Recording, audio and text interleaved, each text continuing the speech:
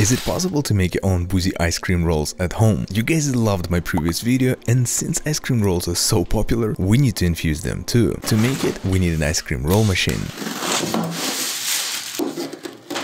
There are a lot of different recipes, but I'm going to use 1 part of condensed milk, 2 parts of oat milk, then 1 ounce of Irish cream liqueur. It's sweet and low on alcohol, so let's see how well it freezes. Let's mix it in a cup and pour it onto the cold pan. We're supposed to move it around with spatulas as they do at Benihana's until it becomes dense. Then spread it out into a thin layer and wait until it's solid. Now let's roll. Sorry for doing it like an amateur, but it's my first time trying it. Looks pretty good for the first time. Let me know if you like it. 1 for me and... oh wait, all for me.